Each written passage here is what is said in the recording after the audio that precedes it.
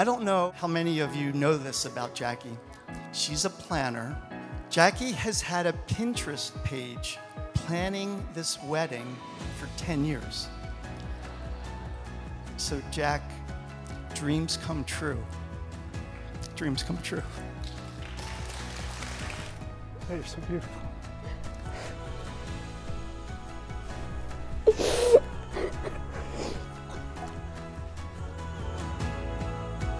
Right now, I want to thank God for answering Mother's prayers. Tracy shared with me that she prayed for a mom to have a son like Walter. And I shared with her that I prayed for a mom to have a daughter like Jacqui. So I just want to thank God for bringing the two of them together and answering our prayers.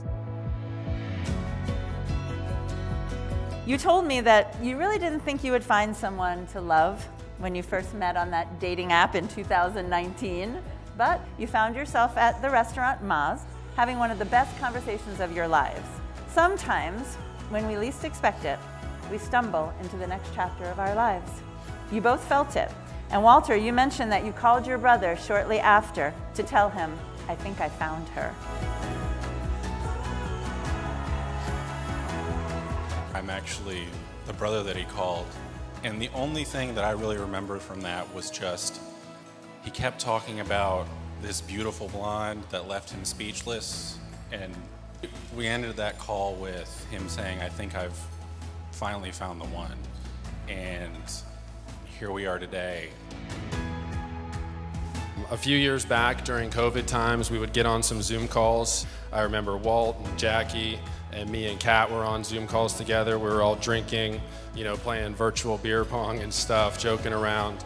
And I'll never forget Walt's face. I vividly remember it. You could just see the pride he had in his face to have her by his side. And I still see that same sense of pride today.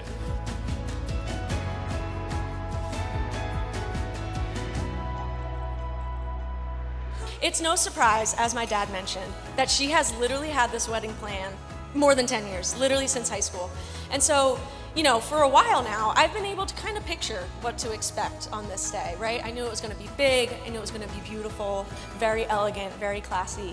But something that I always had trouble imagining was who would be sitting next to her, right? I could never imagine who would her groom be, because no one's good enough for Jack, right?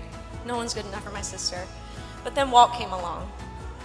And he's still not good enough, but he's really close. He's really, really close. I truly couldn't think of a better fit for my sister.